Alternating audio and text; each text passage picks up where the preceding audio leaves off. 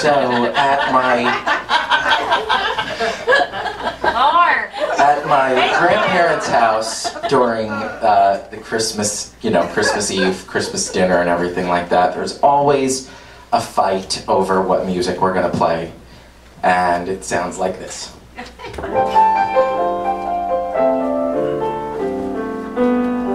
Christmas in Killarney is wonderful to see.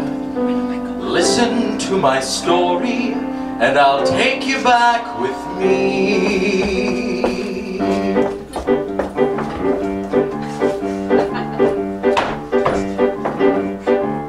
Hey, jingity jing, it's Dominick the donkey, jingity jing, the Italian Christmas donkey, la la la, la la la la yada, la la la, la la la la yada. Santa's got a little friend, his name is Dominick, the cutest little donkey, you'll never see him kick.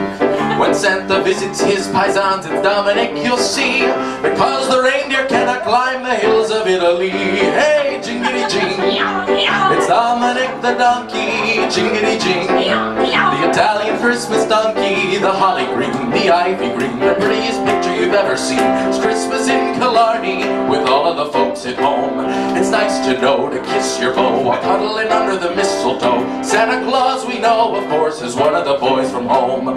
The door is always open, the neighbors pay a call, and Brother John, before he's gone, will bless the house and all. How grand it feels to click your heels and join in the fun of the jigs and reels, handing you no blarney, the likes I've never known.